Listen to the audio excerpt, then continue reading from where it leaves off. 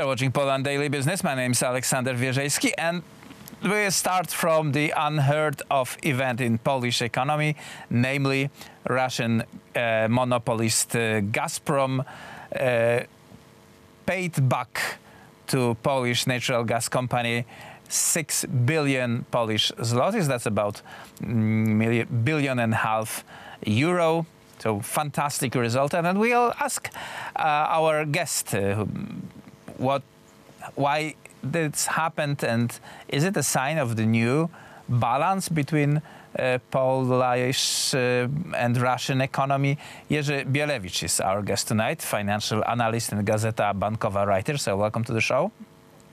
Good to see you.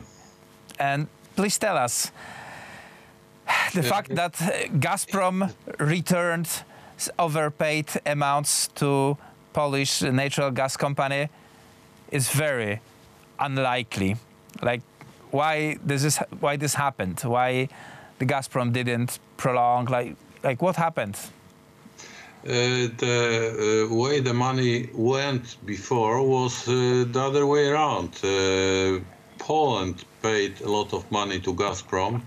I remind you that a few years ago we were so generous to Gazprom that we forgive them a huge amount of money, equivalent of this what Gazprom paid right now. They own us for using our gas pipelines, and the Vice Prime Minister forgive them, sign the contract, very, very bad contract with bad price formula. And in addition, he forgave them the money they own. So the flow of money changed direction right now, and thanks to tribunal in Stockholm and its decision, and Gazprom had to pay.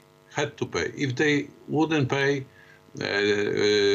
Polish gas entity controlled by Polish state would take over Gazprom property in Poland, Europe, and in worldwide. So they had to pay, otherwise it would be disastrous for them. For example, we could take over the ownership of gas pipeline, Yamal pipeline, that goes across Poland. So they did what they had to do, otherwise they would take even greater losses. Russia was building monopolistic position on Polish market since 1980s. Basically, there's Yamal pipeline that connecting the Russian field gas with Germany, and with Polish financial participation, and obviously some gas contracts adjacent to that. I would direct your attention to how bad government costs a lot Polish people. We have this decision by tribunal in Stockholm. It's 6 billion zlotys that Gazprom gave us back. Since we overpaid for gas since 2014.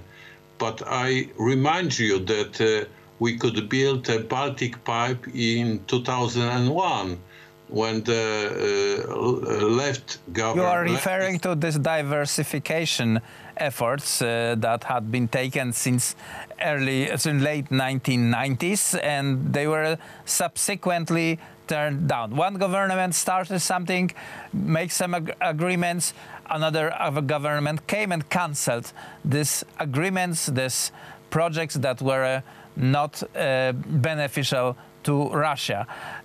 This time is clearly different. It's clearly something happened that didn't happen for last 20 or 30 years. I would say that not only Russia, but because we've got a cooperation between Russia and Germany right now, and this Nord Stream 2 pipeline that is sanctioned by Americans and goes against our interest.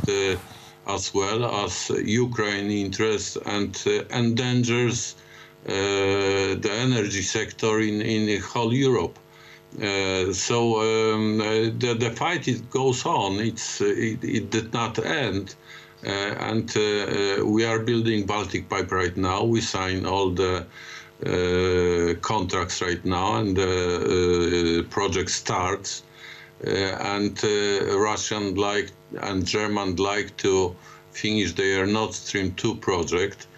So we've got even more tension between Poland and Russia in energy sector.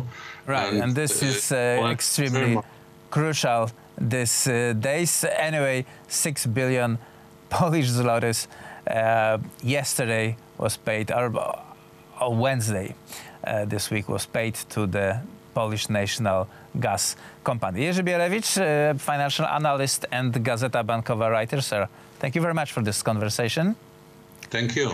And that was it for Poland Daily Business. Tonight, please watch us tomorrow, same time.